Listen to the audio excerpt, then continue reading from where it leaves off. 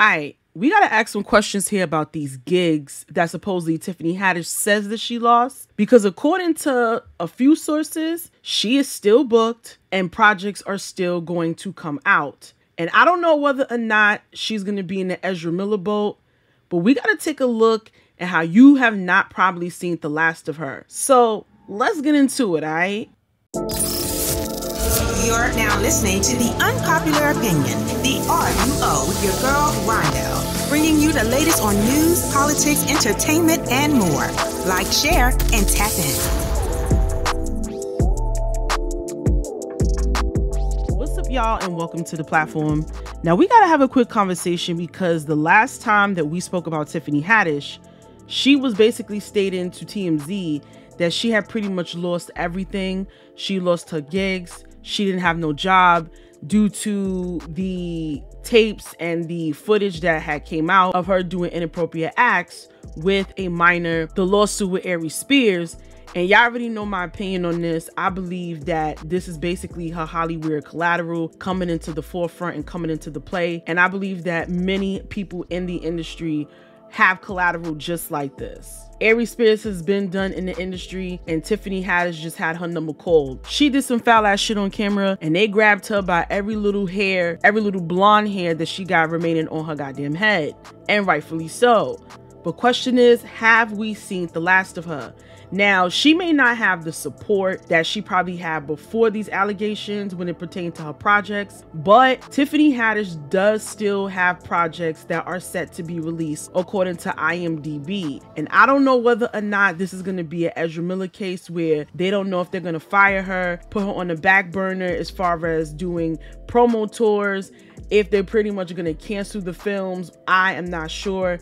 But according to her IMDb profile, she does have 3 projects that are set to come out between now and 2023.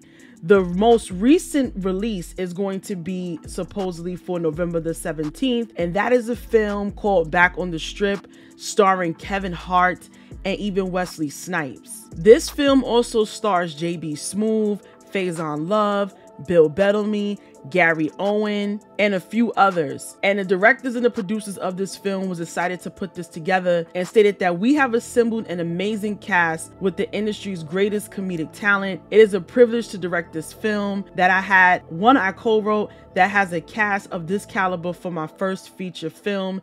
And that is from one of the co-writers of this project, Chris Spencer. Now get this.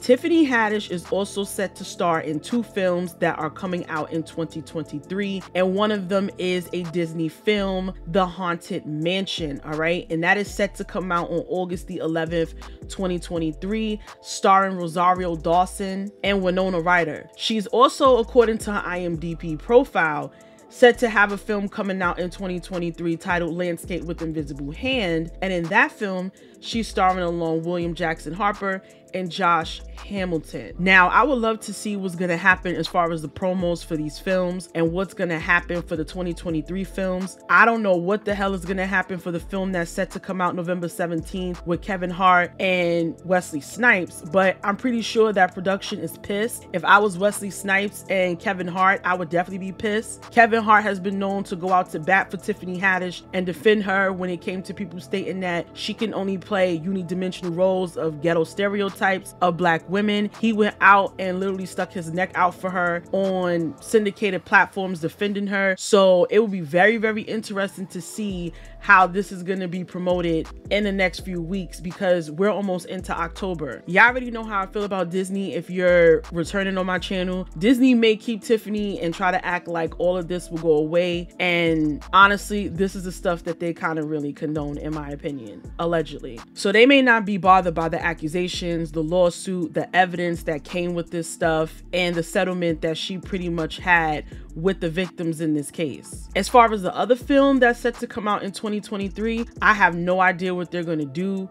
This is crazy, and this is why I always say that your decisions and your choices always come back to bite you in the rear end, and they not only affect people that you hurt, they also affect people in your life around you, your family, your co-workers, because people have invested millions and millions of dollars into these projects, and now they kind of really have to wear the stain with you. Like, when's the last time we've seen Wesley Snipes in the film? Like, let's be honest. We're coming out of a pandemic, and a lot of actors are trying to get really back to the bag. And Tiffany not only hindered her bag by her decisions, she's also hindering everyone else's bag as far as people who are working with her, from the people behind the scenes to put films together, to her co-workers who are on camera with her. This is a very unfortunate situation all the way around. Now, in my opinion, I do believe this.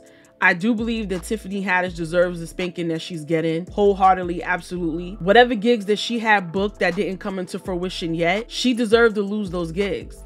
And I do believe that the children's mother, in my opinion, was behind all of this really coming into play. I do believe that the children were exploited, and I believe that the children were exploited by their own mother, and as well as Tiffany Haddish and Aries Spears. That is my opinion. You don't have to agree with me, but I do believe that the adults in this situation were all down in cahoots together to exploit these children. And that's the sad part about it. But as we said here before, just because she's saying that she has lost gigs, this is probably not going to be the last you see of her. The film that's coming out November 17th is pretty much going to be a chop up for a loss. I'm sorry. The situation is still too fresh. The court of public opinion is still in a bag. And even though people have the attention span of a gnat, November 17th is too quick of a turnaround to pretty much try to get people to support this film. It's definitely not going to happen. So production definitely indeed is probably pissed. I would be too, but we just gonna have to see and sit back and see what happens in 2023. What do y'all think is definitely going to happen? I would love to know your opinions down in the comment section. Drop them down below respectfully, and let's talk about it. Let's have a conversation, y'all. Make sure that you are subscribed to the channel with the notification bell hit for all new videos, and make sure that you like this video to get it out into the algorithm, y'all, and share the content. I love y'all. Y'all know this, and y'all take care. Y'all be well. Peace.